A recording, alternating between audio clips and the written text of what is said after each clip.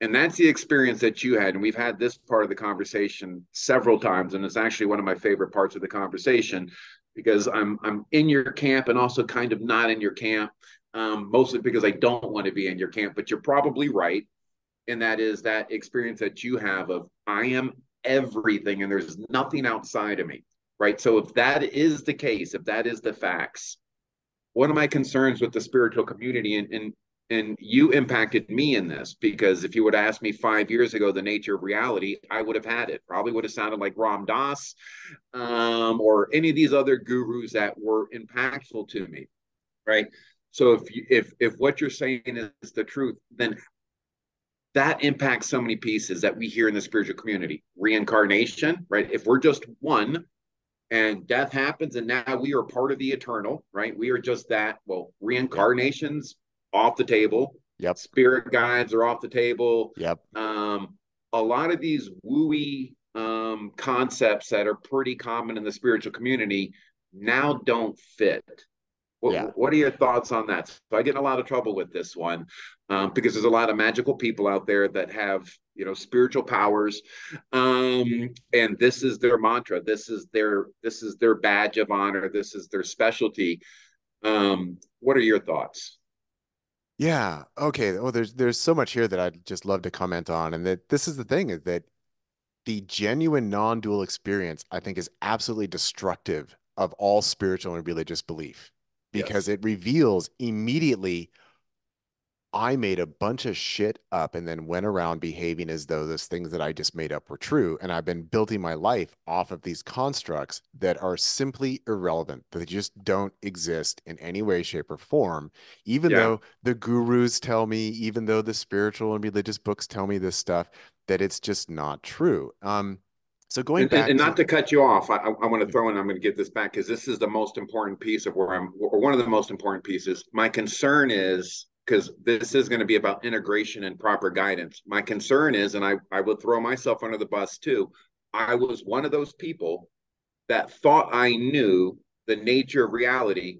So we're sharing that nature of reality with people that are open and they're looking to us as if we have the answers, right? Which is the first mistake of looking at a facilitator like they know more than you. But that is the case that happens. So now this information is being put into their hands, and now they're taking that information as if it's truth, and now they're down this rabbit hole. So what I'm finding in the spiritual community, we have a lot of folks that don't necessarily know. I have theories. I don't know. It would be wrong for me to tell you the nature of reality when I don't ultimately know it, because the amount of time I spent wasted down rabbit holes thinking about some of these things, right? So my concern is in the spiritual community that we're pushing that on people or we're influencing people with this information and a desire to be special as if we know some insight that they don't and we're leading them astray. Sorry to cut you off. that's quite all right. Yeah. So through my own experience, that again, seeing the ego dissolve. And then kind of as you're saying, this is what's also unique about 5-MeO. When you get all the way out of the ego, then you do get the opportunity to actually watch it come back. And you see there's a layer, there's the stories that I tell myself, those are the beliefs that I have, those are the ways that I express myself. And then afterwards, you really clearly see, oh, look, I just went into that unconscious pattern again. Like I brought in all that backstory of all that Yes. stuff I've made up, and now I'm engaging from that. Yeah. Why am I doing that? And so it really puts the ego in your face in that sense that you become hyper aware of what it's Yeah. doing. And one of the things that the ego is doing all the time is it's asking, what does this mean? What am I supposed to do? And what can I achieve from this? And that's where when we use that lens and we look at most spiritual and religious teachings, we can see that what they're doing is they're saying, oh, you're very special because you're going to develop these special skills and you're going to get this special knowledge and you're going to understand and see things that other people don't. And then you're going to use that to develop an identity for yourself that sets you apart in some capacity. And it's actually all this feeding back into that sense of self. But if you just see the self as, oh, it's just a temporary configuration of energy that is a personalized and individualized expression of this universal consciousness, the things that this individualized identity is making up about itself are just that, things that it's making up about itself. Like, so we can take the concept of reincarnation that says, I have some kind of immortal soul or some stream of consciousness that is going from life to life. Well, okay. But most reincarnation beliefs also say, and you're on a journey of discovering the truth. And if you behave badly, you're going to get a bad incarnation. If you behave well, you're going to get a good incarnation. Now, here's my list of what counts as good behavior, and here's my list of what counts as bad behavior. And this is what's going to get you a good rebirth, and this is what's going to get you a bad rebirth. And then here's also what's going to happen once you've actually figured all this shit out and you've reached this state of enlightenment.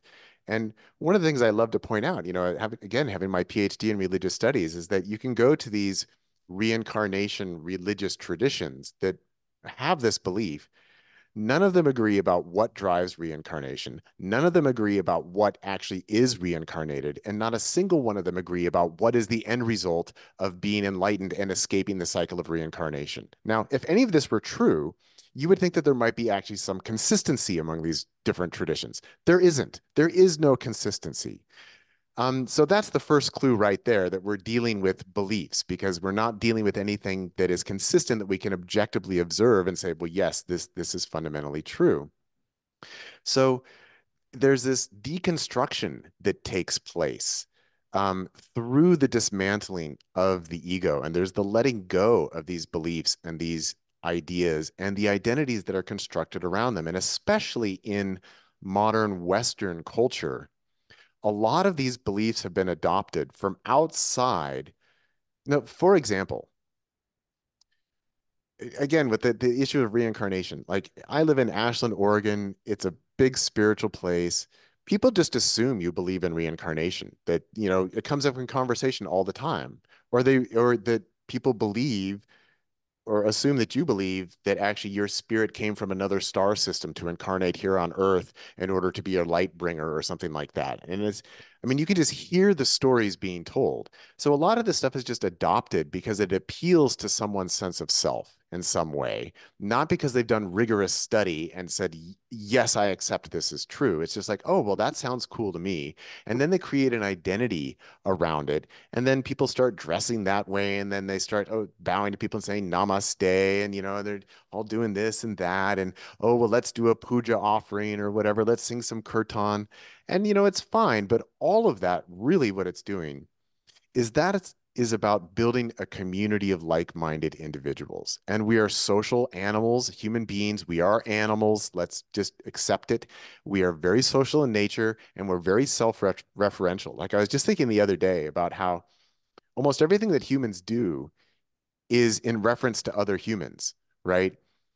Where um, we look at art made by other humans. We listen to music made by other humans. We watch TV shows with people talking about their experiences and their relationships. And, everything is like self-referential in this interesting way, so that we are this very self-reflective kind of animal where we're very fascinated by what humans can do, by what they can create, by what they can make up.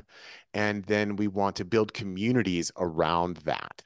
So that's normal and it's natural that we build these communities of quote unquote like-minded people and build identities around it, but they're all just social constructs. It's just a form of game playing. And